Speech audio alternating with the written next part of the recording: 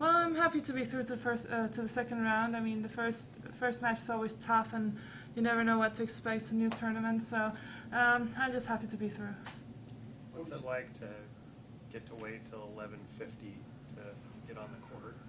Well, definitely it's a long night, and you know, the matches before in the center court were just so long. I mean, I don't think there was even one match, you know, 2 sets. No one expected that, but you know, it was nice. A win is a win, so it really doesn't matter what time I get on. As long as I win, I'm happy. What did you do beforehand? Did you have to warm up, cool down? Yeah, well,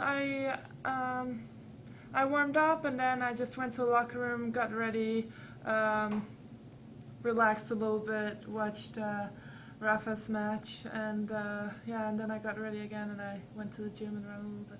Did you watch his whole match? Does it take something out of you to watch that much tennis before you go? Well, I didn't really watch it too much. I just watched a little bit, then I read a magazine, and I saw a little bit more, just to, you know, keep my focus both on and off the court.